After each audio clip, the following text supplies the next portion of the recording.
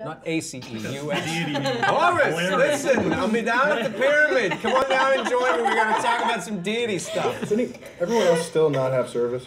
My phone is completely broken. I'm living in the moment, but... Oh. Nothing. I got 0. It's weird. Maybe the tower's down. I'm sure I have none. The tower's down? No. Like, I mean, it's not functioning. It's not down. that would be a big news story. Comet. Comet. The comet in the tower? Comet. Wheeler's comet. Yes.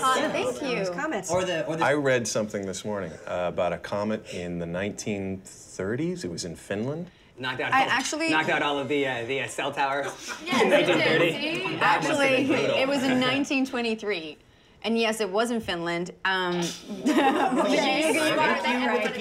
It was actually crazy because it affected the people.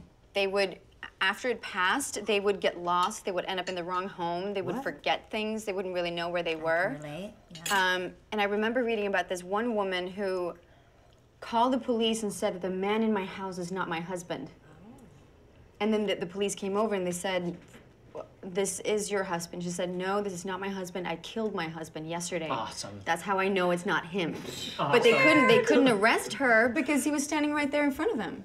Do they have any theories of why? Look how lucky she is. She gets to kill him again. Clearly, she wants to kill this man. It's just the finish.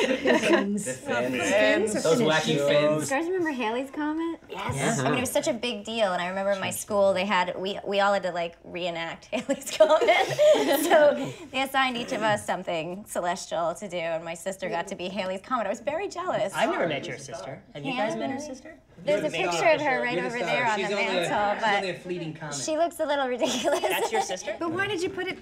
It's the door to nowhere. Look, in feng shui, a useless door, which this is obviously a useless door. You put a picture of someone you have unresolved issues with, and it just causes all of this weird energy flow. I mean, I don't even like being over here. It's freaky. It's really. You shouldn't be over there then. Every time you're Well, over I'm here, sort you of say an this. empath. Yeah, I'm sort of an empath, and I can feel it. It's like a vortex.